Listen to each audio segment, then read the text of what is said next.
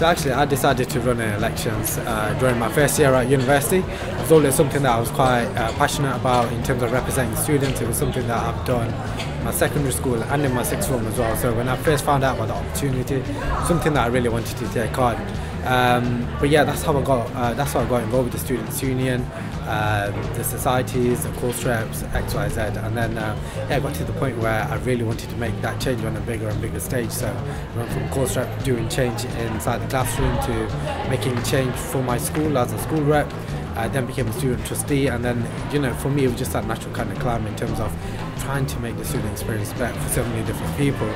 And it all came about after realising that no student has the same experience. So although I was quite blessed and fortunate in terms of having a pretty decent student experience, had good friends, had good times, good interactions, not everyone was like that. So that's something that I wanted to kind of standardise for everyone.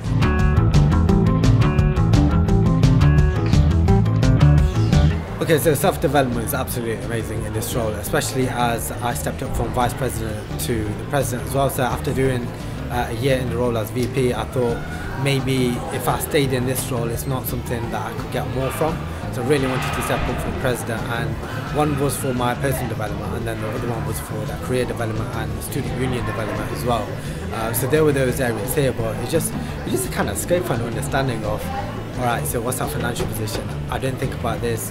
How do I tackle something that's a bit different? And then working with the university and then working with the NUS this year as well, which is something that we've brought closer to campus this year. So there's just so many different areas of development. I'm developing myself. I'm part of the NUS Junior Development Zone Committee as well. So I'm doing stuff here, I'm doing stuff there, and these are all opportunities I got from the role.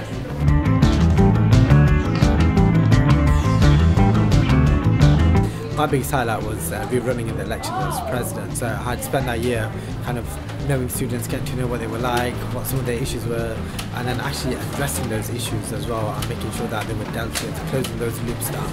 And then at the end of it, you know, when I spoke to students, they're like, yeah, of course we'll back you. We voted for you last time, we'll vote for you this time as well.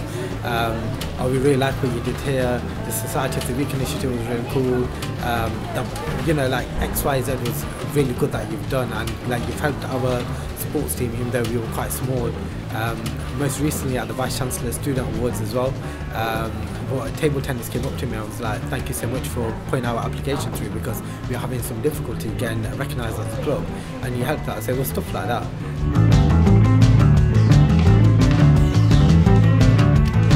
The key thing is always making sure that the student focus is central to everything that you do.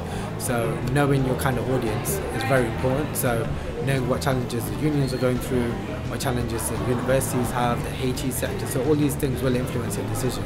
But it comes back to the heart of it all, which is what do the students want, how does it impact them. So get to know the student body as well.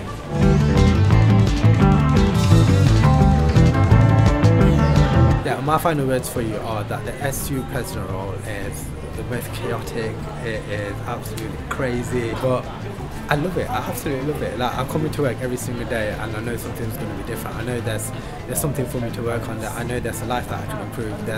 I met someone at CAF the other day, and I met them at the society, and they were like, thank you so much for pointing out this other shop for me to explore in Leicester. I went to the shop, I got offered a job, and now I'm working here as well. So I've got 2-3 jobs now just to make it a comment about, oh, have you tried this shop out? So it's just stuff like that. It's absolutely amazing. You will never have the same day twice, and I absolutely love it. Like, if I could run in my 5th election, I would do so. I would do it all again. It's absolutely amazing.